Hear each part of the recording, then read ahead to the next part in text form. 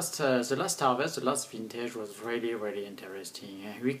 Of course, we can compare this vintage 2015 with the vintage 03, but there are some difference and interesting the difference, because in fact the growth of the last harvest from the middle of May and middle of August was more important than in the vintage 03, and we have to think about in fact the hydric regulation for the plants.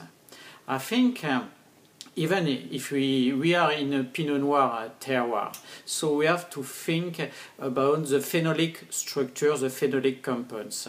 And I think really these phenolic compounds depend on the way of the plant will pick the water in fact in the soil.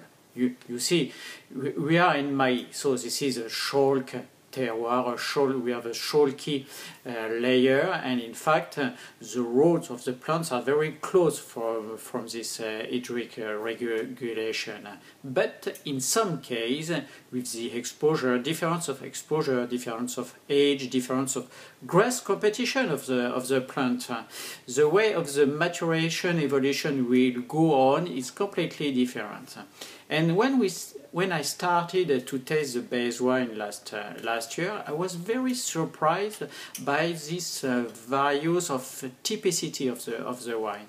And I think by the way of the stress hydric is with the plants, we can see the evolution of these phenolic compounds in the wine. Some wines of this last harvest was very rich, very full body. Some wines have had a juicy character, and this is very typical of these values of soils and values of plots. The general character of the last harvest, this is a rich character and concentrate character, but in some wines we got some firmness, and this firmness is really interesting for us for blending some cuvées like Les Échansons or like Blanc de Noir. Instead of this, we keep a lot of freshness in our wine. You see, we are in May, this is a north facing.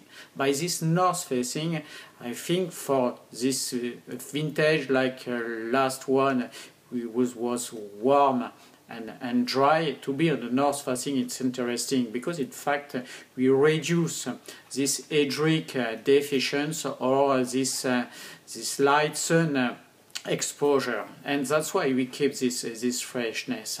But in some wine, during the last harvest for the vinification, I decided to stop the malolactic fermentation, not for a lot of wine, just few wine, but this wine without malolactic are very interesting because they bring some a kind of firmness, in fact, in the blend, and this firmness is really interesting for blend like extra brut or like le vintage, no vintage cuvée.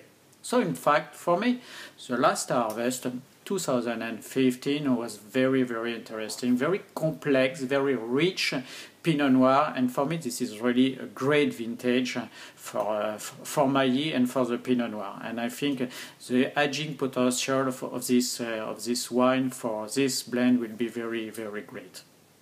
Did you use a lot of reserve wines for your Brut?